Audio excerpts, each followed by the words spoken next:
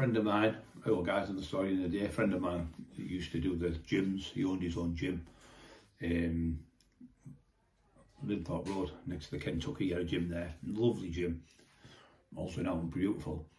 And he lent 5 grand to this lad across the road. He had a shop. It was a designer clothes shop. And he lent him 5 grand to pay him back 5 grand and like a grand on top of it for lending him it. He had it about 2 months.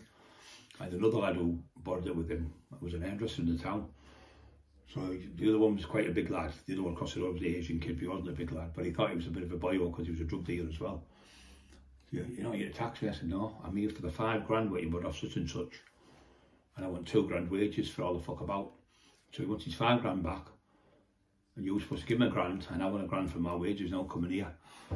He said, oh yeah, I'll sort it. He said, I've been meaning to go and see him. I said, you're across the road from him. He's over there. Every time he comes, you fucking walk upstairs in your shop or shut the door. Been going on for 2 months. I said, lad's good enough to give you the money. Pay him back. Now you owe me a wage for coming. Anyway, the hairdresser went, I'm not fucking paying him. Fuck him. So when he went round the Cleveland Centre, I went in there.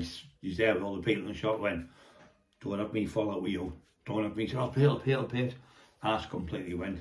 Anyway, they both paid the money back.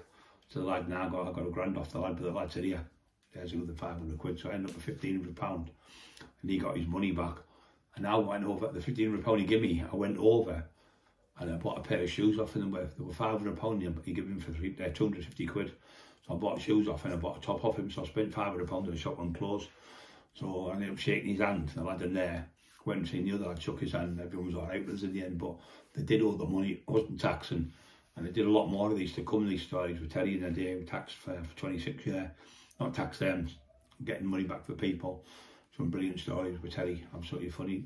So another one there, so this lad who had the gym, he owed money for the gym, you know, the rent, and it was he was behind the money, what he lent him, you know, so he was going to get his gym took off him. He had about 200 members in the gym, all being well let down. He had about 15 people working for him in the gym, instructors and cleaners and things like that. It was his business, so he went under, he lost his house and everything, so I didn't intervene and help him.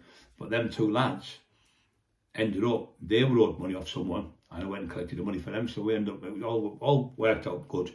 Nobody got hurt, nobody got touched, nobody got beat up or nothing. And I was just trying to negotiate with people and talk to people nice, and you get there pleasantly. All that threatening and bullying and everything, didn't do that. If people want to have a go, they can have a go, but they didn't last long.